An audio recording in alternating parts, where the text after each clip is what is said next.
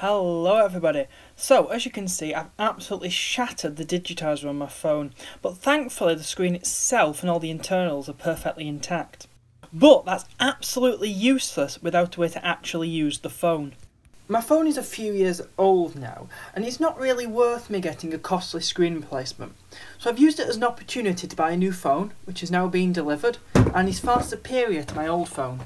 But there's still information on the phone that I want to get off the phone, and I can't do that with a broken Digitizer. So, rather than getting the screen replaced professionally, I looked into replacing the screen myself. But that would still cost me about £30, which is much cheaper than getting it replaced professionally, but it's still more than I'd like to pay. Plus, with that, I've got the added risk of opening up the phone incorrectly and possibly causing further damage.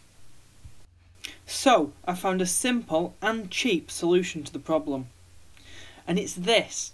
A very cheap adapter cable called a USB on-the-go cable, which you can pick up for about £1 on eBay. So, as you can see, one end of the cable plugs into the micro USB port on your phone and the other end is a standard USB port. What this USB port enables you to do is connect a standard USB mouse to your phone and control your phone via an on-screen mouse cursor on your screen exactly like you would do with a desktop computer.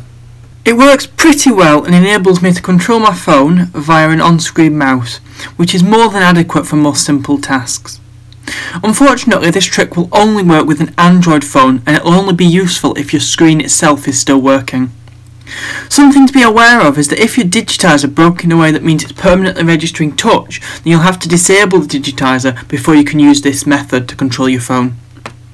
I found this method perfect for what I needed. It allowed me to transfer my information I needed from my phone to my memory card, so I can easily retrieve it, although this method could also be used for doing an online backup. So, this method worked well for me. I hope this video has been helpful to somebody. Thank you for watching.